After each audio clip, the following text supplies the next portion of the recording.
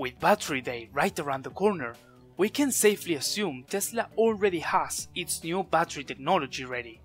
But Elon may have underpromised when he introduced the new million-mile battery. I'll tell you why it is way better than what you think.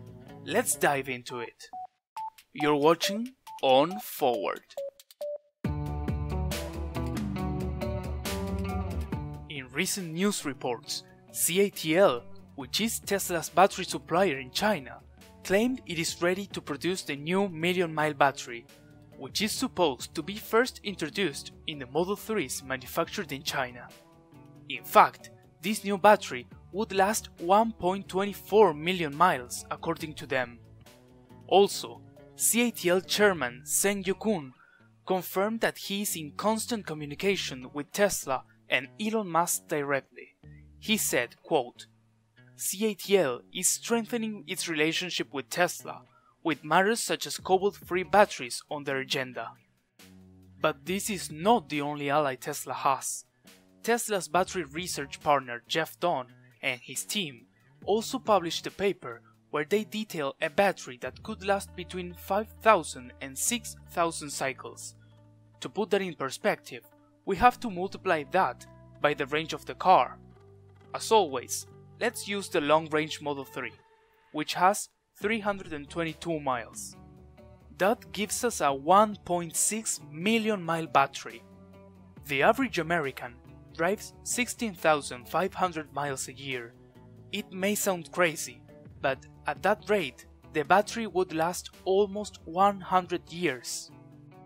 Don't forget, Tesla has also acquired Maxwell Technologies to use their dry battery electrode breakthrough to further improve on production speed, costs, and energy density. As we can see, it isn't clear how all these parts will fit together. In my opinion, CATL has developed their own technology and will supply Tesla its batteries just for the Model 3 and Model Y made in China. On the other hand, I think Tesla, in collaboration with Jeff Dawn, has developed a new battery which will make use of Maxwell's dry battery electrode technology, and they will use it for vehicles produced in the US and will include it in their new lineup of cars. But at the end of the day, there are lots of unknowns really, and all we can do for now is speculate about this. We will get a lot more details on Battery Day, and of course, as soon as it takes place, I'll make a video about it. So consider subscribing to get notified when I release it. What we do know is that Tesla has started volume production of the Tesla Semi. We know this from a leaked email from Elon Musk.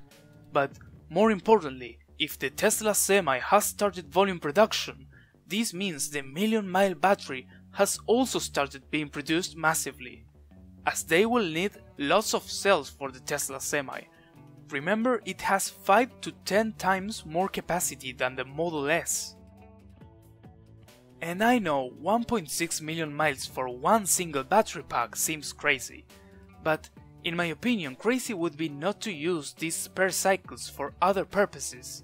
This opens up a lot of possibilities for Tesla.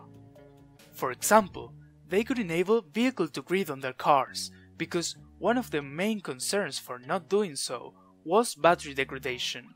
If you're interested in this topic, go watch my recent video about it when you finish this one. Another use case enabled by this technology is commercial vehicles, such as delivery vans, as the intense usage would not be a problem for this new battery technology. So this opens up possibilities for Tesla to compete on other markets, and maybe even create new vehicles. And talking about vehicles that drive all day long, this would also enable the hardware for the Tesla fleet of robotaxis, providing full self-driving comes out. Which of these use cases are you most excited about? Tell me in the comments. I am very excited to see how this new technology enables lots of different possibilities, and I really can't wait for Battery Day. And that was all for today. I hope you liked this video. Here you have 2 more that you may be interested in. See you soon.